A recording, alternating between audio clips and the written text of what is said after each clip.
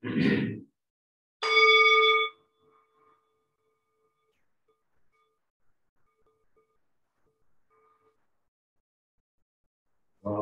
to Wednesday evening practice, everybody. Welcome if you're joining us in real life.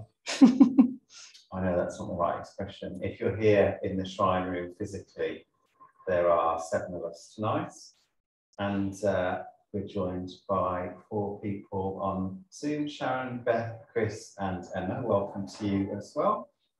Satya will be leading the practice session this evening. I'm Amitahba, thank you.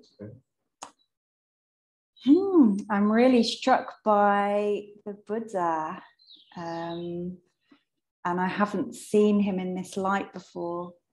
He's quite a new Buddha to the shrine room. We've had him for a few months now and looks really lit up from below somehow.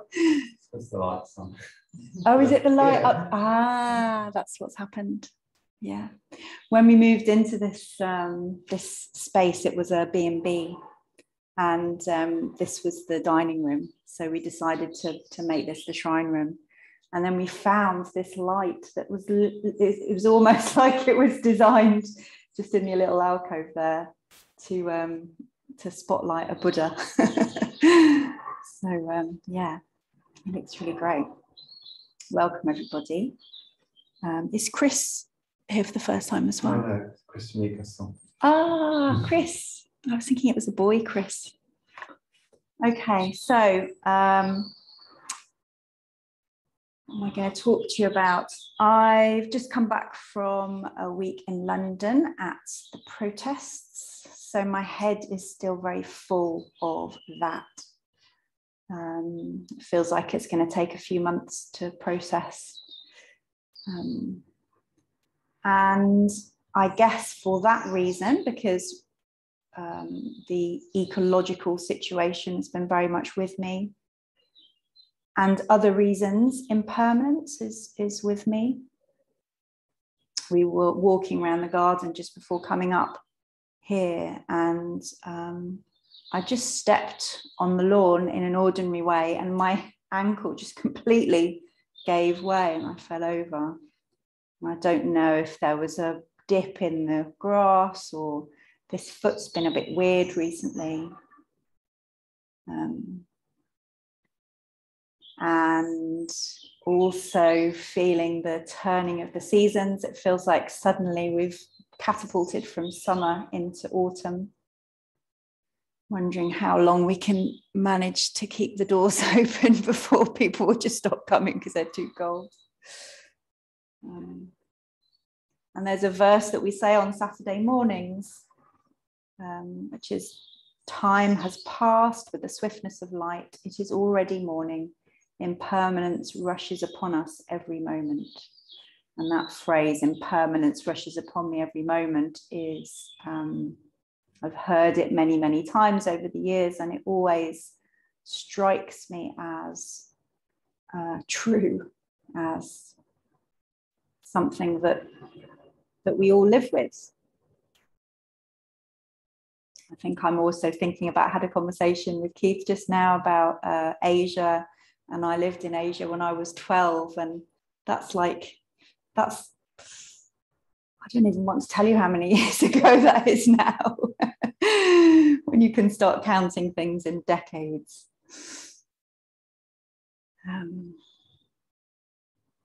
And we are living through interesting times, still in a pandemic, in a pandemic situation, and at a time where the scientific evidence for climate change and how that will affect us over the coming years is getting more and more indisputable, and the lack of action of governments across the world is also becoming more and more indisputable. So there is that feeling of living through great change and not knowing which way that's going to go at the moment. And I think as human beings, we like to We like to know where we are. We like things to be steady. We like things to be fixed and certain and predictable. And that's just not how life is. But what Buddhism offers us is something that does remain steady in amongst the ups and downs and the uncertainties and the things that change around us. Represented by this Buddha here, who just sits quietly and peacefully and isn't moved. Obviously, this Buddha here can't move, as far as I know, so it's easy for him. But the Buddha himself in India 2,500 years ago did sit under a tree and was steady throughout the visions and the temptations and the emotions that swirled inside him and outside him. And in that steadiness, the Buddha became enlightened. The Buddha was able to touch the ground and find something that doesn't change. So when we come together to practice in this room, we bring with us all of our swirling thoughts and emotions and the lives that we live, things that happen to us, all of that chaos, and we just allow all of that to be here in relationship with this steadiness here. And knowing that this steadiness really sees us, really understands us, and really accepts us. We get to just lean into that. And even if we don't feel more peaceful, we look at the Buddha's face and see that it's possible. We see that it's possible to have that experience ourselves.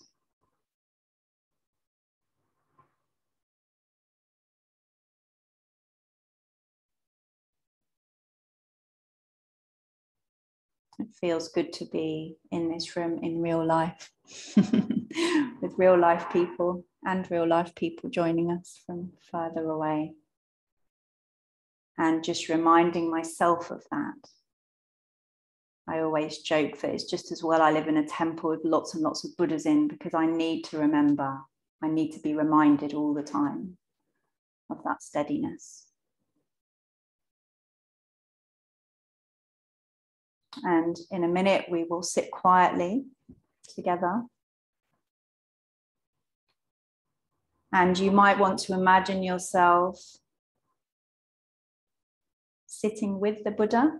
You can sit with this Buddha. You can keep your eyes open and look at him. Or you can imagine the Buddha under the tree, under the Bodhi tree. Just allow the qualities of the Buddha to extend out and caress you and allow them to be absorbed. After a while of silence, I'll start chanting, and the Buddha that we're particularly connected to in this temple is Amitabha, the Buddha of infinite light. So we'll chant Amitabha, and you can pick up the tune as we go. Namo Amitahba.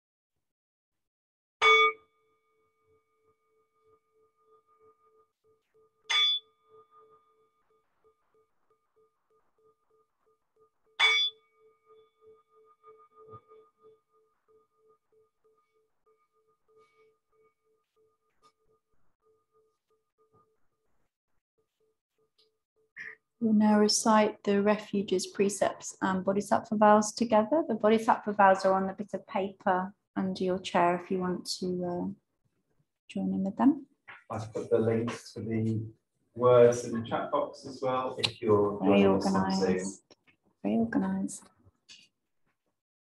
So the first, the refuges and the precepts, just repeat after me. For refuge, I go to the Buddha. For refuge, I go to the Buddha. Namo Buddhaya. Namo Buddhaya. For refuge, I go to the Dharma. For refuge, I go to the Dharma. Namo Dharmaya. Namo Dhammaya. For refuge, I go to the Sangha. For refuge, I go to the Sangha. Namo Sanghaya. Namo Sanghaya. With faith in the three jewels, With faith in the three jewels, I pray that I may not take life. I pray that I may not take life.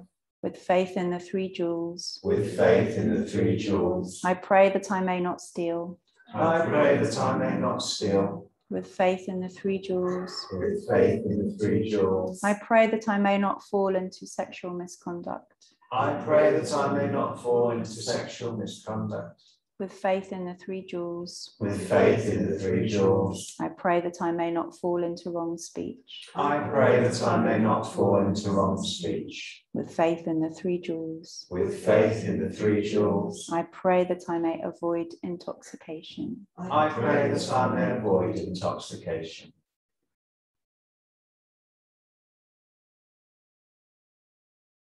Innumerable sentient beings, We vow to save them all. inexhaustible our deluded passions, We vow to transform them all. immeasurable are the Dharma teachings, We vow to master them all. infinite is the Buddha's way, We vow to fulfill it completely.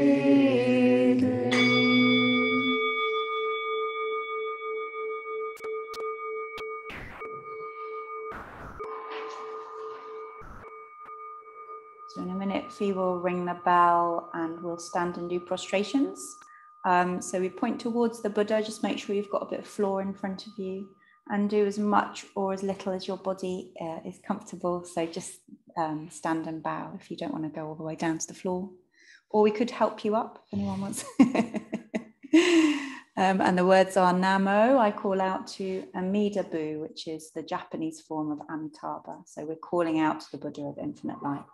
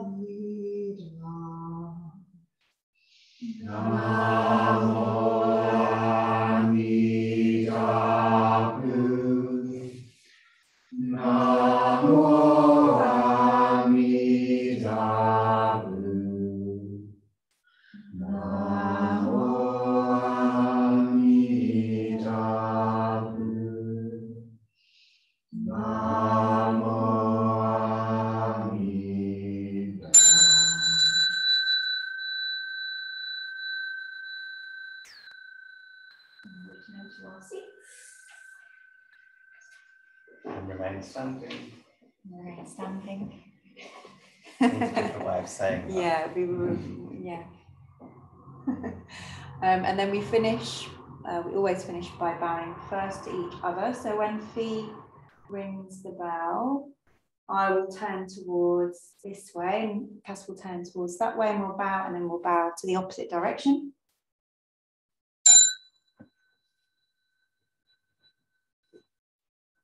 Beautifully done. You're a bit stuck there in the middle. And then we bow to the Buddha. And then tidy our seats and bow to our seats. I always forget to bow to the Zoom people. And then we finish with the closing verse, which is on your bit of paper. It's the one that says closing verse. Do unmute if you're on Zoom, if you want to read the verse out with us. Blessed by Amitahba's light, may we care for all living things and the holy earth. And then we to do. So announcements, there is a golden bowl in the hallway for donations. The toilet's at the top of the stairs, and if you're free to join us for a cup of tea, please do, or coffee. What are you looking at? The carbon monoxide lights. I know, I noticed blue, that and it's earlier. probably because the. I think it's nearly running out of power. It'll start beeping, you'll know Yeah. about it when it Yeah. I've replaced it about 3 times in the last few years. So. Have you? Yeah, because it beeps incessantly.